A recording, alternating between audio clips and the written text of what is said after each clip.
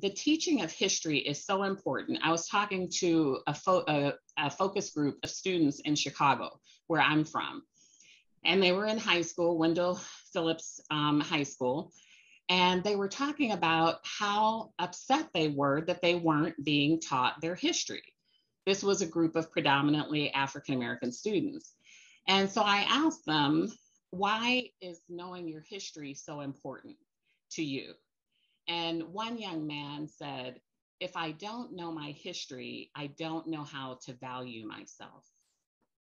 He was 16 years old. If I don't know my history, I don't know how to value myself. That always stuck with me. That's a student's perspective on why it's so important to know our history. So with that, I want to welcome Ursula, who's going to tell you something about herself. I love listening to her story. So welcome, everyone. Yes, thank you so much. Thank you, Pam, for reaching out to me. And I'm really thrilled to be here. I am going to start off with talking a little bit about who I am and why I'm here. and then I'll be talking a little bit about Mrs. Rosa Parks, which many of us already think we know. And so hopefully today we will be learning something we don't already know, or perhaps seeing something that we do know in a slightly different light.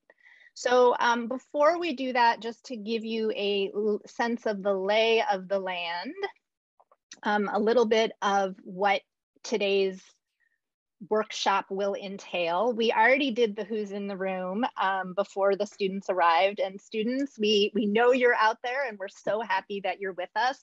I want to just say a special sort of note to the students here that you are getting to sort of glimpse at what educators or educator adjacent folks talk about behind closed doors when we're talking about what should students be learning, what should be happening in schools. This is one of those conversations that you get to sort of participate in. So we're really excited to have you here. So I'm going to tell a story. We're going to start with story time, and then we're going to do an activity that's going to actually involve you doing some reading and some talking with each other. And then we'll do a lot of, hopefully, depending on time, we'll do a couple different kinds of discussion and debrief. And then we're gonna do a closing message tying it back to Mrs. Rosa Parks. So my name is Ursula Wolf-Roca, and I'm calling in today from Portland, Oregon, where I've taught high school social studies for 20 years. I'm on the editorial board of Rethinking Schools magazine, and I work as a curriculum writer and organizer for the Zen Education Project. And I would say broadly that what all of that means is that I'm interested in working with the tools of education toward a more just society. Okay, so all of that stuff, the work I do around writing and curriculum development and in schools, it's all about using the tools of education to build a more just society. So Pam asked me yesterday a little bit about how I got into this work. And I thought of another story that I didn't tell her yesterday that I think is actually a better story. So, but I can include some of the other stuff that we talked about as well. But I think the answer to the question, how did I get into educational justice work, is actually through my mother. She too was a high school social studies teacher. And she was teaching in Baltimore public schools, which is where she was from. She lived in a all Jewish community. She was among the first teachers who were teaching in Baltimore public schools as desegregation was happening. She has fascinating stories about what that meant, the loss of school community for many, many Black teachers who were suddenly the only at their all-white, otherwise all-white school. So she has tons of fascinating stories that I sort of grew up hearing and being intrigued by. But the biggest story that I thought might be interesting for us today is that she was teaching in the early 1960s. I think this was 1962. And she was pulled into her principal's office in Baltimore. And her principal said to her that he had some questions about some of the curriculum she had been teaching. And she asked him what he was talking about. And he said, well, I heard that you recently showed a film. And this must have been like a film strip. And the film my mom had shown was a news story about SNCC, the Student Nonviolent Coordinating Committee, which is a group of, as many of you on this call know, a group of youth activists who had founded a standalone sort of breakoff organization from SCLC in 1960 to organize for desegregation and voting rights all across the South.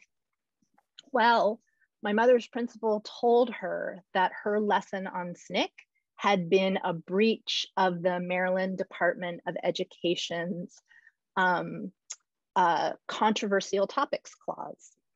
So at that point, the Maryland Department of Education apparently had something in its code of conduct for teachers that said that you should not be touching controversial topics in the classroom. Well, that was the first time my mom was reprimanded for what she was teaching, and it was not the last time. And my mom eventually lost her job at that school as a consequence of what she was teaching, because she was teaching about the civil rights movement, which at the time was often conflated with communism, right? So this is still the end of the McCarthy era. So anyway, I wanted to start with that story, both because it tells you something about my origins. You know, I come from a family of educators. I come from a family of educators who've long been interested in the Black freedom movement and seen the Black freedom movement as sort of integral to American history and towards what we need to do to create a more just society. I also wanted, and I think it's probably obvious, that I wanted to share that story just because it demonstrates that, you know, restrictions on what texts, what topics, what concepts teachers surface with their students are not new, right? And that there is a long and storied history of curriculum being a terrain of struggle on which where we work out, you know, sort of who we want to be, where we want to go, and how we think, what we think is required in order to get us there.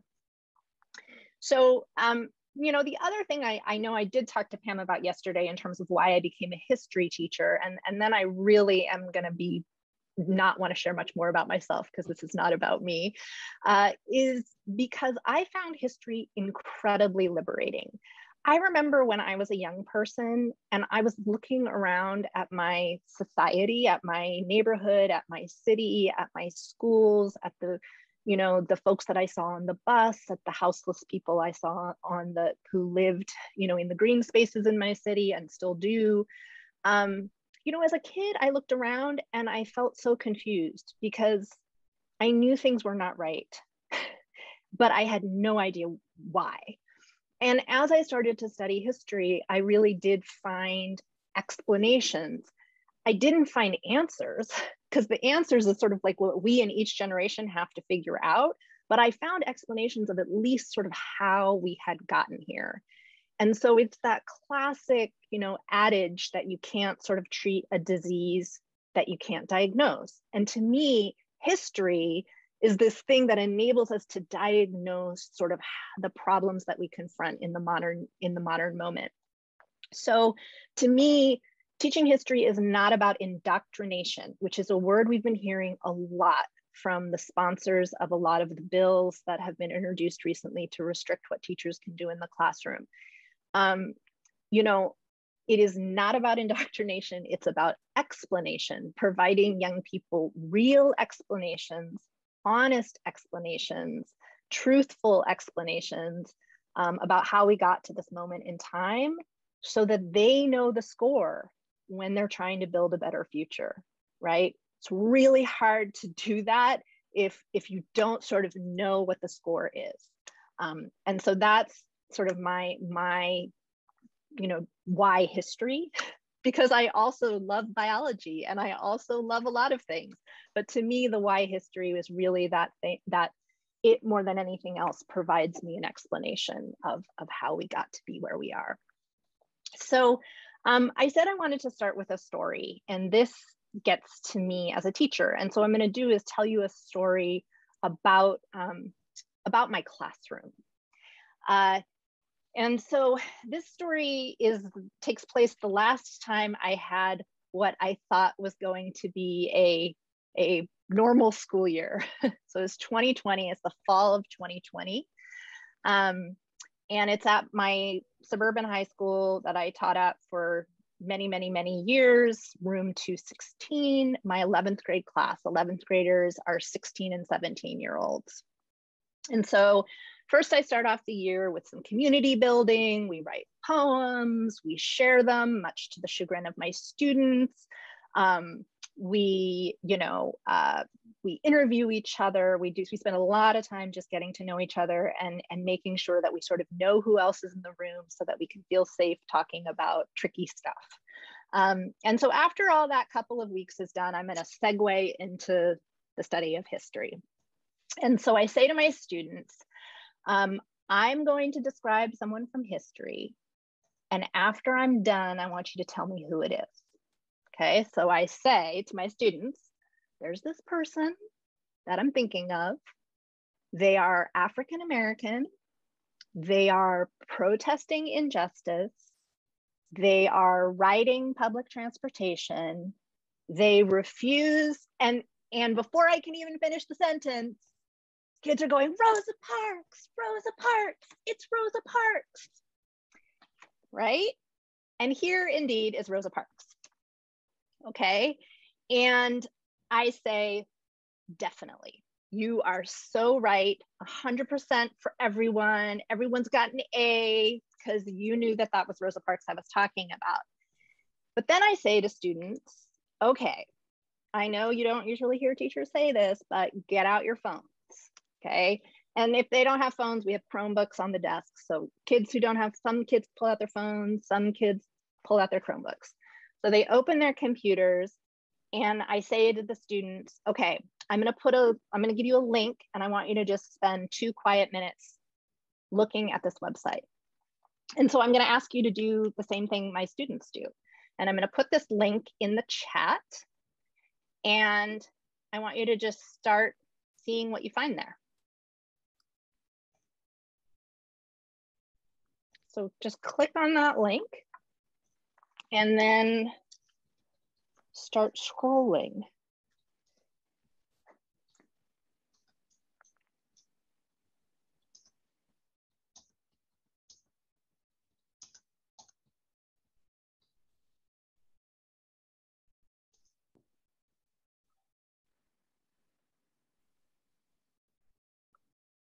Whoa. So absolutely understand that this is right, requires some technology. So you could also absolutely just print out this website into a packet and kids could start scrolling on that way. But I'm going to do this on the screen because we've got an auditorium full of students that may not have access to the website right now. So what my students do is they come to this page and the first thing they see is 1841, which is like a really long time ago, okay? And they see that, oh, Frederick Douglass and his friend James N. Buffum entered a train car reserved for white passengers. And then in 1854, Elizabeth Jennings Graham participated in a protest. And in 1863, Charlotte Brown. And then they scroll and they scroll. And if they're sitting in Richmond, Virginia, they might scroll and notice that, there's a Virginia story here. 1904? That's like 50 years before Rosa Parks, right? So what happens when this is back to my story. And just so that the students in the auditorium, if you can see, there's a lot of stories here, a lot of stories. So Rosa Parks's bus protest happens in 1959, and we have 1955, and we have all these stories that are happening prior of folks protesting racial segregation on buses or trains or streetcars. Okay, so in my classroom, as this is happening, as students are scrolling, is that it gets really, really quiet. And then I start to hear little gasps, like, oh my God. And I'll tell you, the little gasps are for one particular person. So I recall with crystal clarity that year when this white baseball playing boy who normally could not care less about history class, right, gets to Jackie Robinson. And he loudly exclaims, Jackie Robinson, Miss Wolf, like that Jackie Robinson? And I'm like, yep, that Jackie Robinson. And so in that moment, I said to my students, so why do you think that you all knew that Rosa Parks, right, participated in this transportation protest? And many of you know who Jackie Robinson is, but you didn't know that he participated in a transportation protest. So then we start to have this conversation where we're unpacking the sort of why, like, why do we know what we know? And how did we come to know what we know, right? The convo is totally far reaching. Students are full of ideas. One of the things in the years prior to me this class that I'm talking about, I did a very similar activity. And one of the things that was happening during that time was the Colin Kaepernick protest and debate over what he was doing and the rightness or wrongness of what he was doing. So a lot of students were using that to sort of frame their understanding of some of like why we might know some things versus others, particularly when it comes to Jackie Robinson. So I ask, why do you think that is? Why do you think you know some things and not others? And at first, kids will definitely say things like, well, because I got taught one thing or I didn't get taught another thing. And then I try to push and I'm like, but why, right? Because you can ask students, how many of you know something like the Pledge of Allegiance? And most kids at my school would raise their hand. I would say, so if we want you to know something, you know it, right? How do we get kids to know the Pledge of Allegiance? We drill it into them from the time they're teeny, right? And why did everybody know Rosa Parks? Because we drill that into her from the time that she's teeny. And so what I want students to understand is we make decisions as a society, what our students are gonna learn, and by definition, what they're not gonna learn, right? And that we wanna ask ourselves, sort of what are those things that we all agree our students should know? And that's why education ends up being political, right? Because we don't all agree what young people should know. Okay, so that's my story. And that story is meant to sort of frame what we are going to do today. So I'm gonna go back to my slides. And I just wanna talk quickly about this book. So this book is the book on which the activity I'm about to do with you is based. So what I wanna say about the story that I just told you is that it reveals something I think really important about Rosa Parks as a historical figure. She is by some metrics the most famous woman in America. So there's two winners of the most famous woman in America, that sort of go back and forth, and it's Rosa Parks. And do y'all want to guess who the second one is, or do you know who the second one is? You could just unmute if you want. Any guesses? Michelle Obama. Oh, good guess.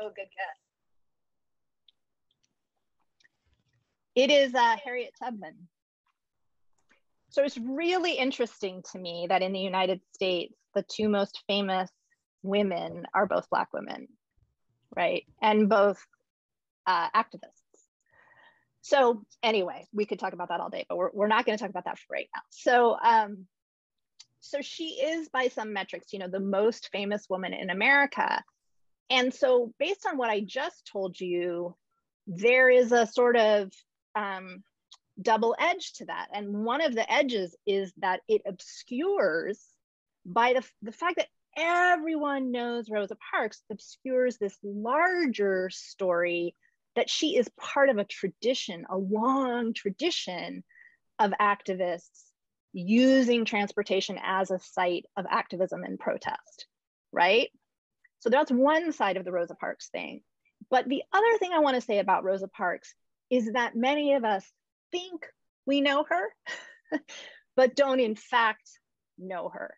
And so the version of Mrs. Parks that the vast majority of our curricula and popular culture portrays her, that curricula sort of, in the words of Jean Theo Harris, the woman who wrote this book, it traps her on the bus. And that's a phrase that Dr. Theo Harris uses that I think is really useful. It acts as though she only ever did one thing of note in her life, and that there were no precursors and no next chapter. There was that one day on the bus, and that followed by the boycott, and then we were marching on Washington, and then the Voting Rights Act of 1965 was signed, and that's it, right? And so we want to both say that Rosa Parks is not an only, she's part of this long tradition. And we want to say, you should know about Rosa Parks, but you should know the whole story of Rosa Parks. And so that is what we are going to play around with a little bit today. So the activity I am going to have you do is called a mixer activity.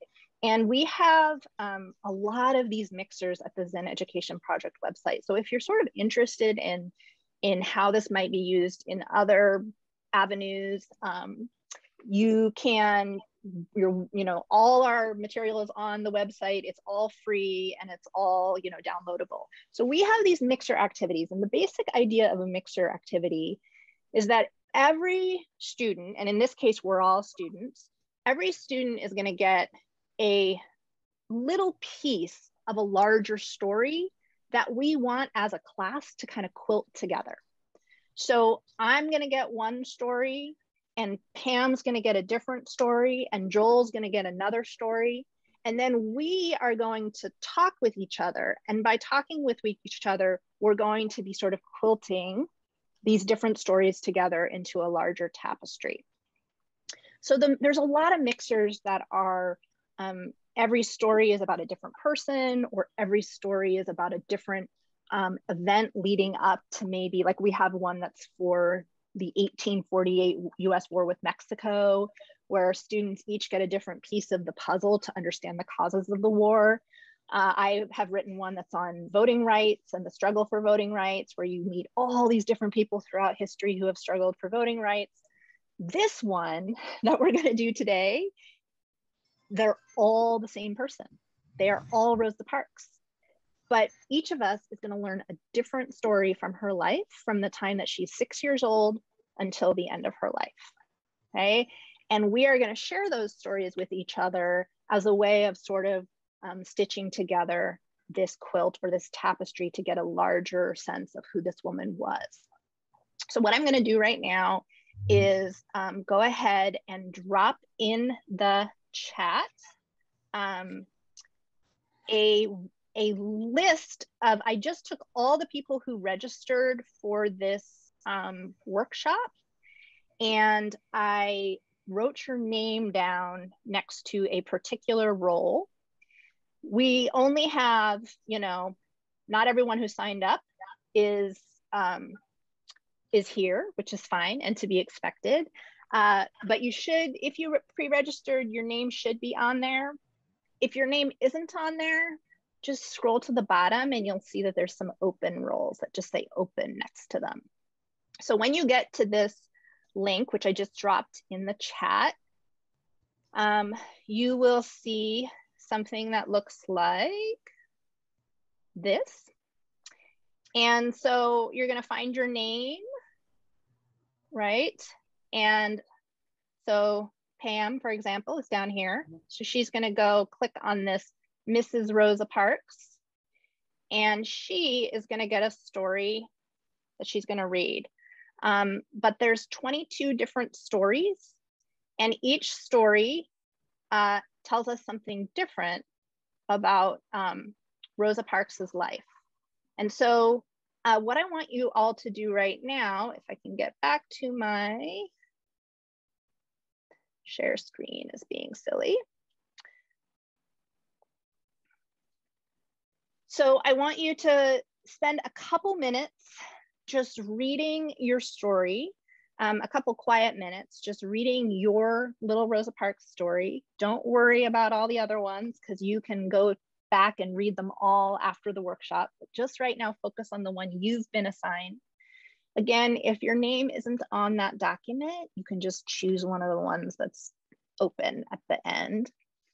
And you want to read this role like 2 or 3 times because you're going to end up in a breakout room and you're going to share a little bit about what you learned about Rosa Parks. And so you want to sort of be familiar enough with what you read that you're going to be able to articulate it and share it with other folks. So I'm going to be quiet and give you about 3 minutes to just quietly read and reread the role assignment that you've been assigned.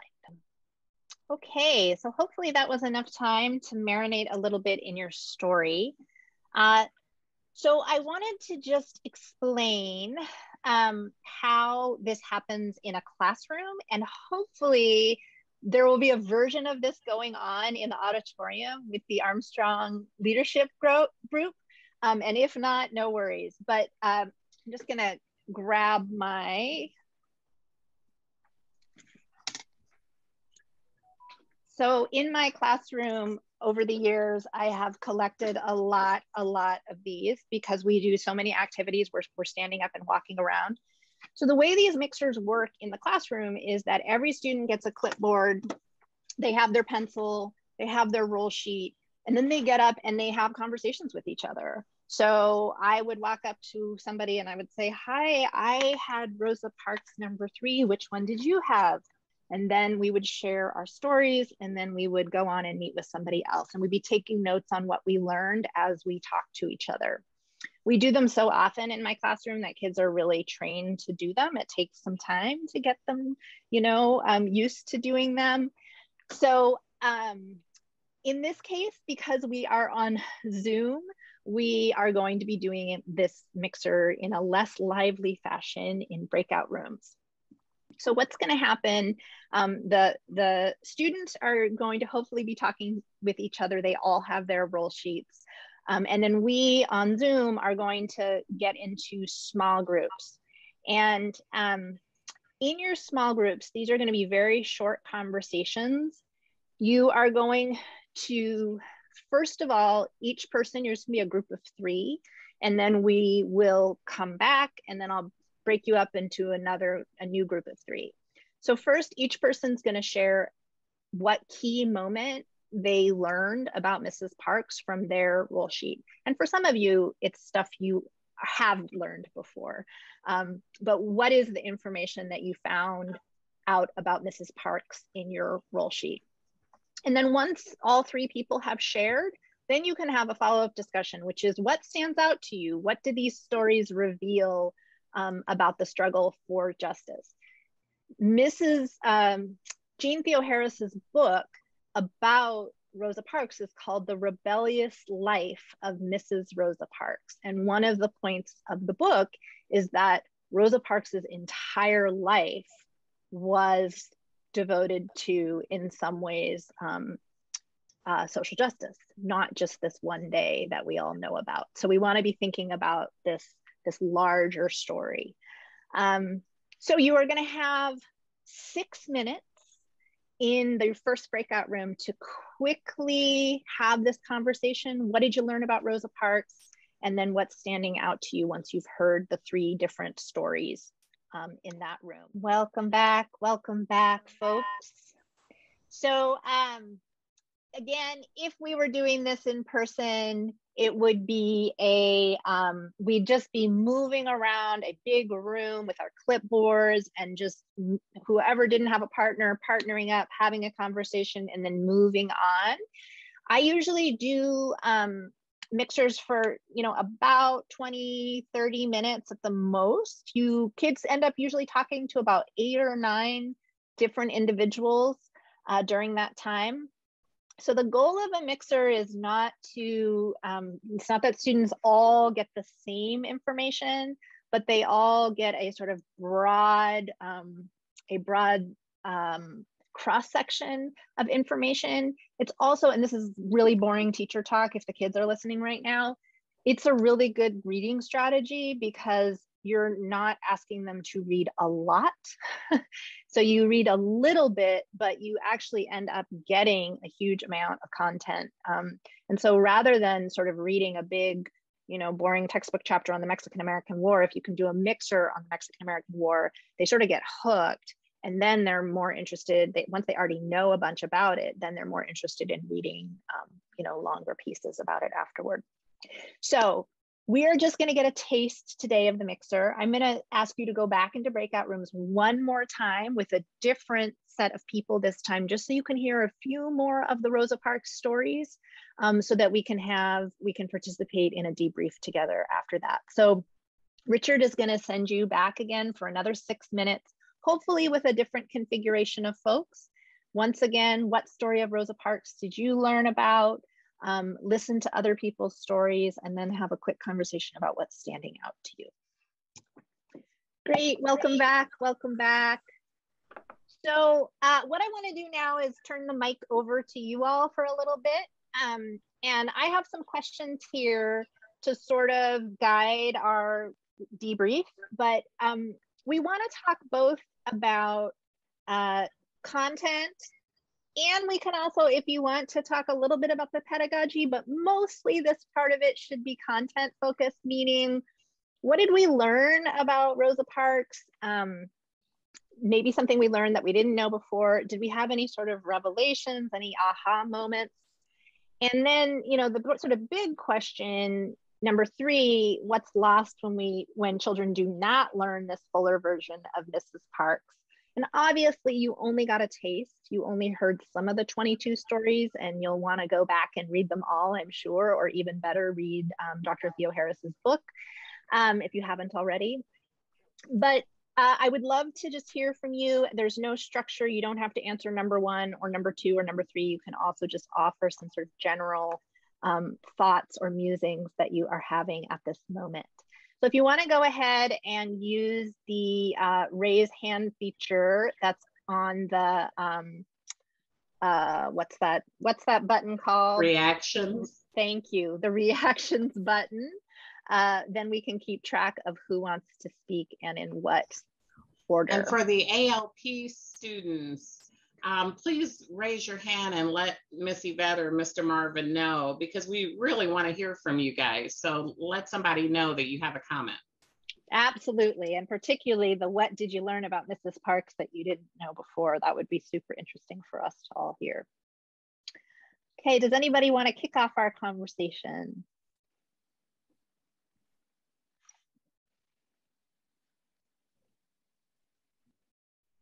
Well, I'll start.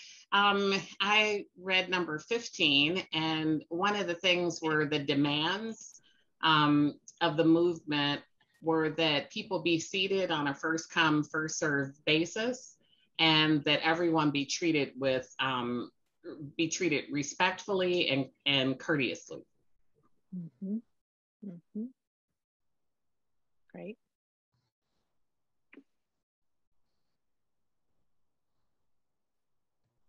Mike, maybe you can, you had some interesting points, Mike. I read number 7, and it recounted an incident where she was riding on the bus with her mother when she was a child, and her mother was told to move or she'd be thrown off the bus. And her mother said, "You're not going to touch me." And a fellow in the back of the bus said the same thing. He says, "If you touch her, I'm going to hang my knife in your throat." They didn't touch her. And so she sort of had that kind of protest in her blood from a very young age. Right. Right. And I just wonder if anyone else had stories in which self-defense was involved, because that's another theme throughout Rosa Parks's life, is that she was a big believer in self-defense. And one of the things that students often learn about is they learn about Rosa Parks as part of the nonviolent movement, which of course she was part of the nonviolent civil rights movement, but nonviolence was a theory of activism and a strategy of activism, and it was often lived in folks' lives alongside a belief in self-defense. So I just want to note that, and if anybody else wants to build on that. Peggy has her hand up. I had Rosa Parks #1, and it talks about when she was 6 years old and she saw the Black soldiers returning from World War I, and they expected to be treated with respect, but of course they weren't. And then the summer of 1919 was just a bunch of riots where the white people were trying to make sure that the Blacks didn't regain any power or political power. And she does talk about how her grandfather, Sylvester, would sit on his porch and would dare the Ku Klux Klan to come and try to attack him because he was ready to fight. And she talks about how she would go out and sit on the porch with him. So that kind of shows that, yeah, like Mike said, activism was really taught early. Mm-hmm. Right. And I'm so glad you brought up the Red Summer, the summer of 1919, which was, characterized by this just, massive epidemic racist violence in cities and towns all across the United States. And one of the things that's so interesting about Red Summer is that a lot of the acts of violence that are carried out involve transportation. They involve servicemen who are wearing their uniforms, having come back from war on public transportation, and are targeted on that basis.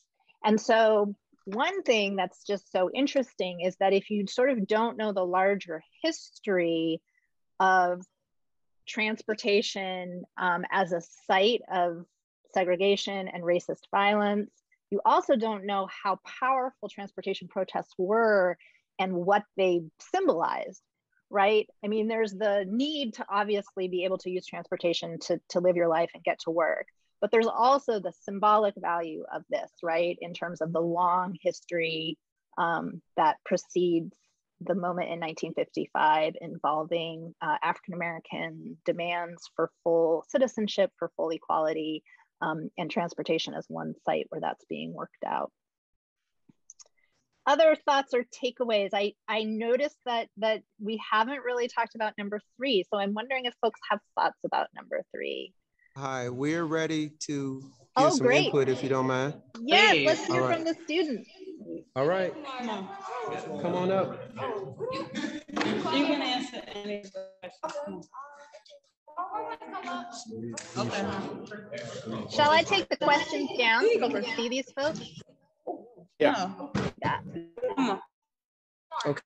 Just go ahead. Don't be shy. Why do you think it's important to know around history? Say hi, my name is Kamari. Oh, They can hear you. Oh, they can hear me. Oh, hey, I'm Kamari. What's your name? Okay. My name is Kamari. Kamari. Yeah. Good. Go ahead.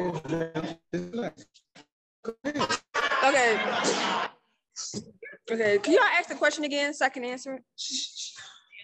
Ursula, she's asking you to ask the question. So well, there were a number of questions. Basically, we just want to know, did you learn anything about Rosa Parks that you did not know before? Or did anything else stand out to you? So what did you find interesting that you didn't know before? That she almost got raped by one of her coworkers' friends. Right. And what did she do about that?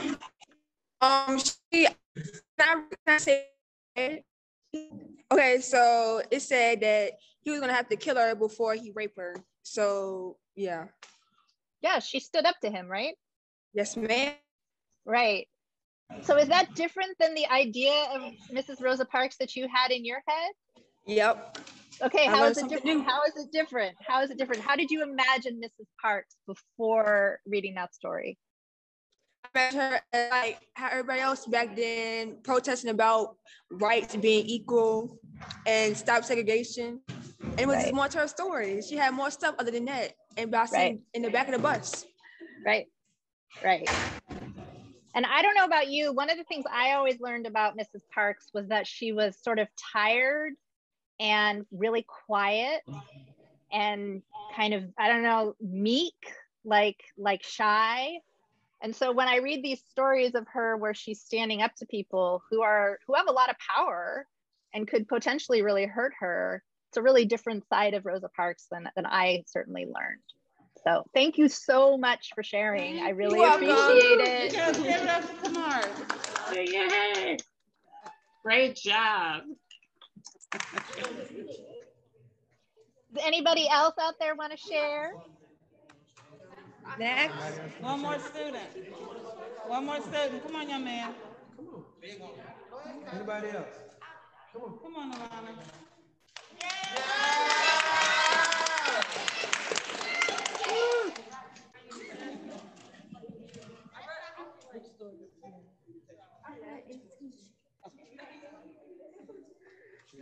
Hi, my name is Alana.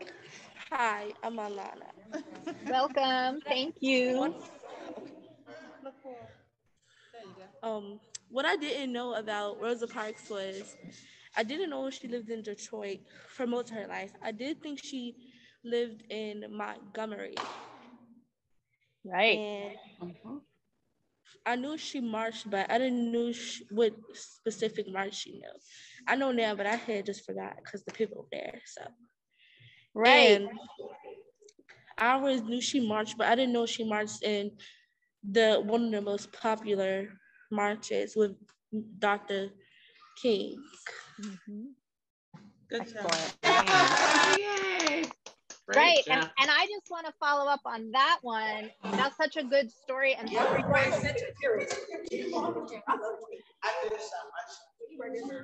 because I'm gonna go ahead and mute these folks. Got it. Yeah, and I see another hand up there too, if somebody wants. So I just want to, yeah, we can definitely call on somebody else. But I just want to say that her whole life in Detroit, when she got to Detroit, was like everything 1,000 times better, and was everything coming up roses? And did she suddenly not have to deal with the impact of white racism? No. And one of the mythologies that's really, really prominent where I live in the North is that racism is in the South. Racism is something that happens in the South. It doesn't happen in the North. And so when we teach a fuller history of Rosa Parks, we also teach kids, oh no, racism is a national problem. And yes, it manifests differently. It looks different in the South than it does in the North or in the West versus the East, but it's everywhere. And when you travel Rosa Parks's biography and life story, you see that it's everywhere, not just in the South. Okay, we've got another student wanting to join us. I'm having trouble unmuting, so you all are going to have to unmute yourselves, I think. There we go. Hi. Oh, unmute again. Hi, I'm Zariana. Hi, Dariana. And I have a question. Why did they think that Claudette Colvin wasn't as important as Rosa Parks? Right. Even though she was Great the first question. woman to sit in the front of the bus. Right. That's a great question. Mm-hmm. Yeah, so there's a whole story about Claudette Colvin, and then there's a whole bunch of things that people have come to believe that are actually not entirely true. And it has to do with the legal case that they were trying to put together. Claudette Colvin is absolutely a hero, and she absolutely was before Rosa Parks, as was many, many, many other people. So I don't know if you were on the call during the first part of this presentation, but we looked at all these people who protested segregation on public transportation before Rosa Parks. So I'm gonna punt on that question and say it actually was a legal question about how they wanted to put together a case regarding challenging segregation legally. And Claudette Colvin's case, they thought this is the NAACP, the National Association for the Advancement of Colored People, that was pushing these lawsuits, decided that they had a better bet with this other group of cases involving Rosa Parks rather than the Claudette Colvin case. But she's absolutely someone we should know, and I'm glad that you know her. Thank you so much for sharing that. Great question. That question. Thank you. Right. So a lot of people now believe this story, which turns out not to be true, that it was because Claudette Colvin was pregnant. And that actually is, she becomes pregnant after after her protest. So Dr. Theo Harris talks about that a lot in her book and has a great section on Claudette Colvin. And one of the other things that is in this mixer is that Rosa Parks was a mentor to Claudette Colvin. So they are often in the media like pitted against each other, but Rosa Parks invited Claudette Colvin over to her home, gave her guidance, and Claudette Colvin was a big admirer of Rosa Parks. So that again is the way that sometimes the media likes to try to create a more dramatic story that will sell but isn't necessarily accurate to what was going on. Okay, y'all, we have about 8 minutes left, and I really want to quickly share something with you that we're not going to get a chance to spend time talking about, which was my plan, but you know, the best laid plans when you have a classroom never go as planned. But I am going to just drop it in the chat so that you can take a look at this, and and I will then share my screen as well. So what this is a checklist that I use sometimes when I work with teachers. And I know that most of the folks here are not working directly in classrooms. So sorry, this document is going to ask you to make a copy, and that's just so that you can have your own. It's just a way to, it's called forcing a copy, and it just means that everybody gets their own document, so we're not all on the same document. And that was because I was going to do an activity in which you were going to actually do some thinking on this document.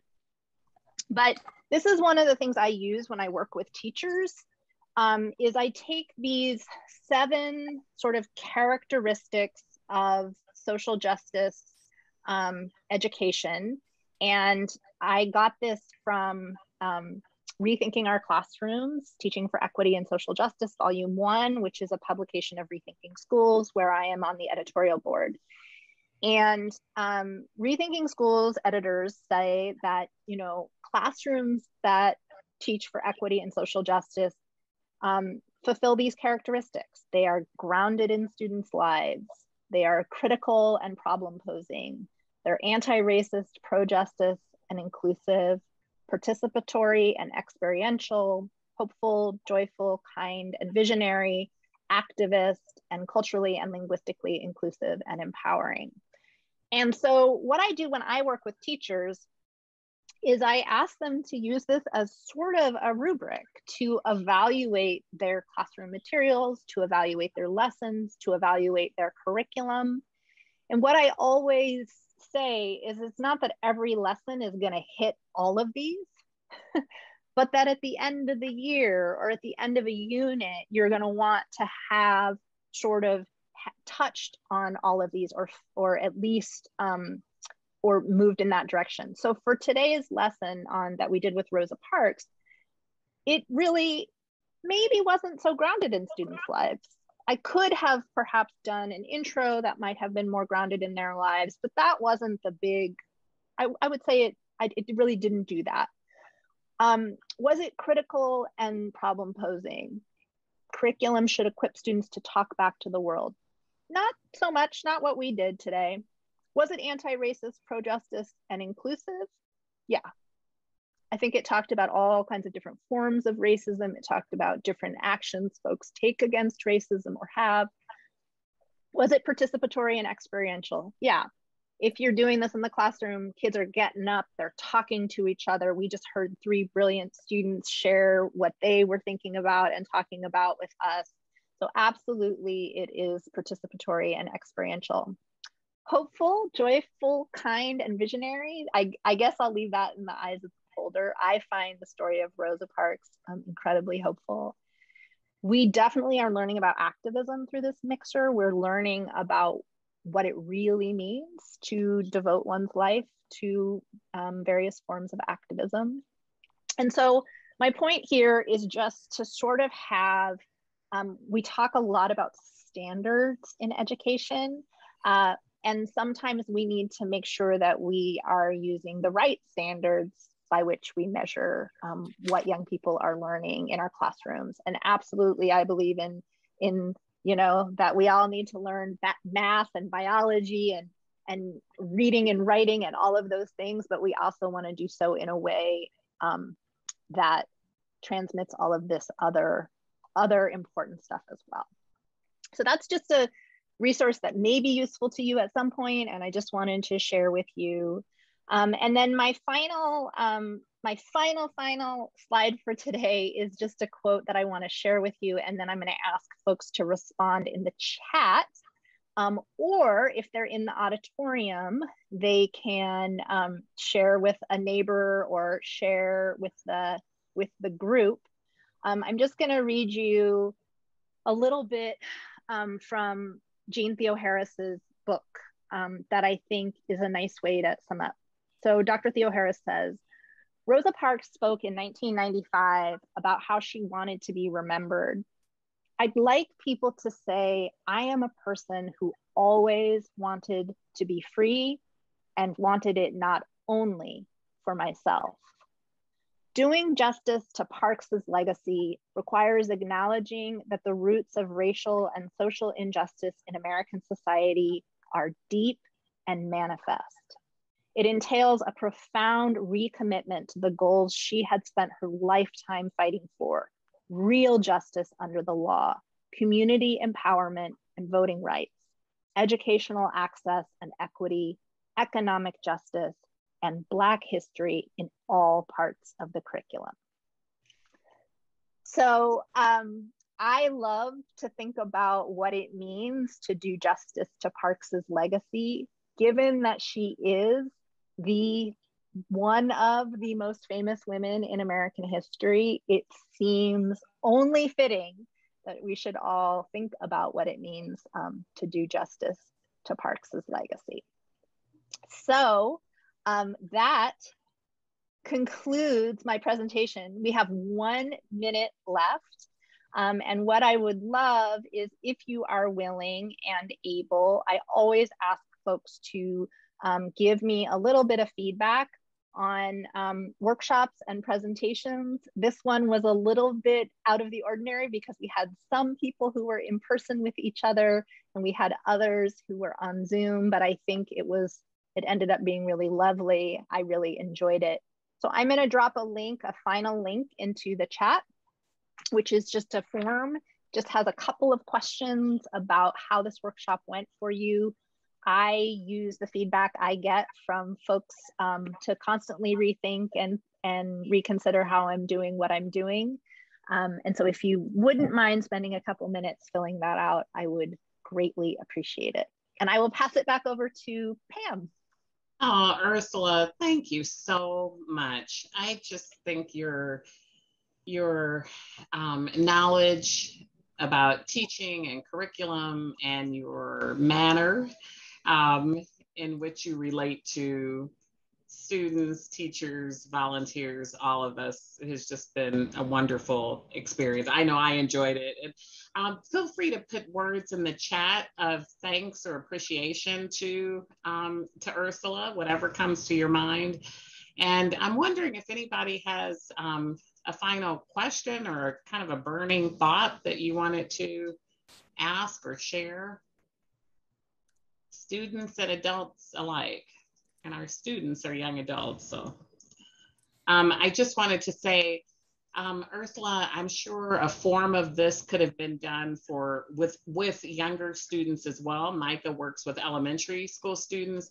The Armstrong Leadership Program is housed at Richmond Hill, where Micah is housed. So it was convenient for us and wonderful for us to have the high school students. But I'm sure we learned a lot too about working with elementary students. Right. And I think one thing for the elementary is we really need, and so if anybody wants to take this on, we really need to get a elementary version of this lesson. Obviously, as one of the students pointed out, there's stories about sexual violence that are not appropriate for all ages in this current this current version, which is for high schoolers. So I wanted to bring something, since I knew most of the volunteers worked with elementary, since Rosa Parks does get tackled at the elementary school until we're all blue in the face, but it's not the right version of Rosa Parks. But I think turning something like this into a elementary friendly activity would be so fantastic. And yeah.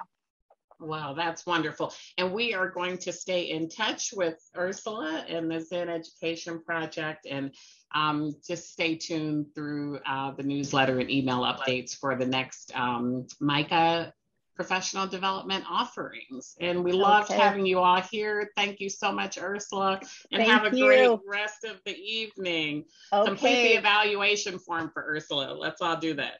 Yeah, I dropped that in the chat. I will drop it one more time. And so happy to be here with you this evening, this afternoon, and I wish you all well. And I'm easily contactable at the Zen Education Project. Pam has my information as well. So if anyone wants to follow up with questions or comments, I'm available for that. So thank you so much, everybody. Thank you, Ursula. Thank you everyone for coming. We loved having you here. Have a good rest of the evening.